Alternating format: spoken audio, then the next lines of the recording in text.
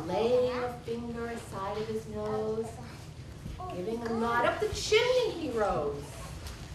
Youth Services librarian Denise Coffrin read the children Little Santa, which tells how Santa ended up living in the North Pole.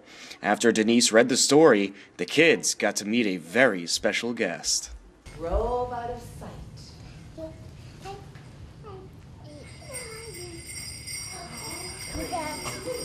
Ho, ho, ho, and Merry Christmas! Merry Christmas! Are we all excited about Christmas? Yeah! And have we all been good girls and boys? Yeah! Raise your hand if you've been a good girl or boy. Excellent. Do you want to hear Santa read you a story? Yeah! Santa's going to read Santa Claus and the Three Bears today. Yeah. Pudding, what a splendid idea, Santa explained, and took a spoonful from the great big bowl. This pudding is too hot, he said, and tasted the pudding in the middle-sized bowl. This pudding is too cold. He decided to move on to the pudding in the wee little bowl. This pudding is just right, he said, and he ate it all up. Then Santa sat down in Papa Bear's chair. This chair is too hard, he said. He sat down in Mama Bear's chair. This chair is too soft, he said. And then he sat down in Baby Bear's chair, and it was neither too hard nor too soft, but just right. So then Santa bounced up and down a little just to get comfortable, and the chair broke.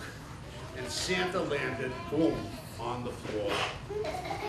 I know. Santa, I know, it's a story though. Santa picked himself up and decided he needed a little nap before continuing on his way.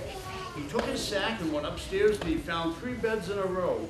Santa Claus lay down on the bed of Papa Bear and said, "This bed is too high."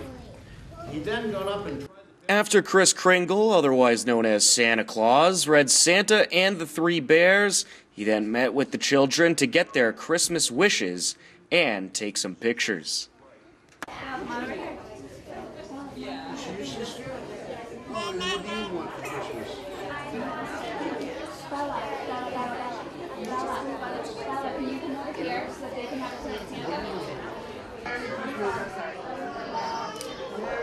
Chris? Bella, look at Mommy's camera. Chris?